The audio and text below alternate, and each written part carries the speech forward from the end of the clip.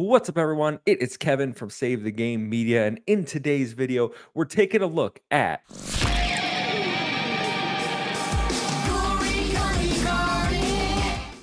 and if that didn't tell you everything you need to know about this game, don't worry, because we're going to dive deep into Gori, Cuddly Carnage.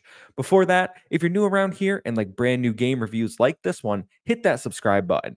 Quick shout out to Angry Demon Studio and Wired Productions for providing a code for this review. Without further ado, let's get into it.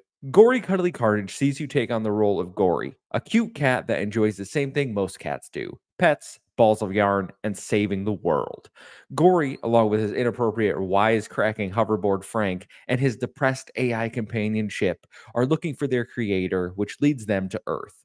Earth has been overrun by evil toys, and it's up to Gori to take down the adorable army.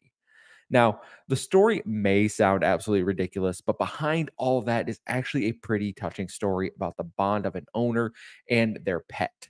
The story is delivered through comic book style cutscenes between each level, beautifully illustrated and voice acted.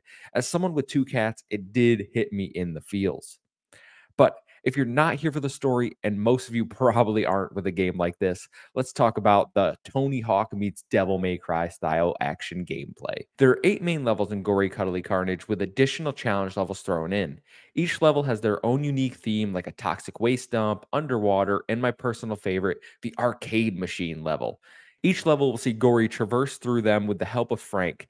It's very much a 3D platformer, which came as a welcome surprise. Movement is fluid and you grind on rails or billboards, and while this is an automated motion, it does give you a nice sense of satisfaction. You're able to utilize your boost, jumps, and dash to navigate the levels in creative ways, although it is ultimately a linear experience. Combat. Well, combat is nothing short of bloody. You'll find yourself fighting mass waves of toy unicorns that you can slice in half, decapitate, and rip to absolute shreds.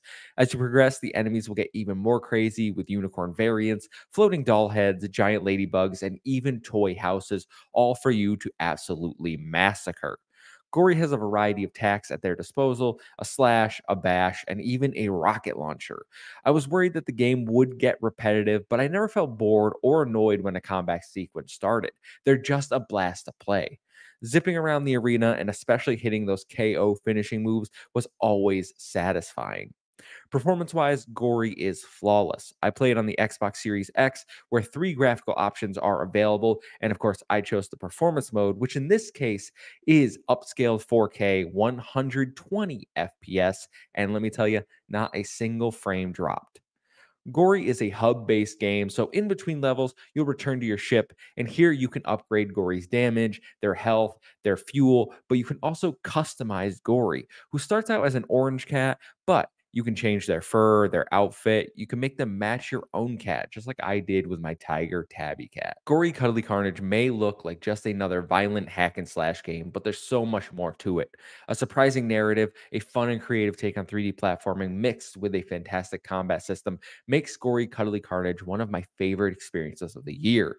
I highly recommend this game, available right now for just $20. There's also a demo available if you want to try it for yourself, but that's it. Let me know your thoughts down below if you've played it. Until next time, I've been Kevin for Save the Game Media. See ya.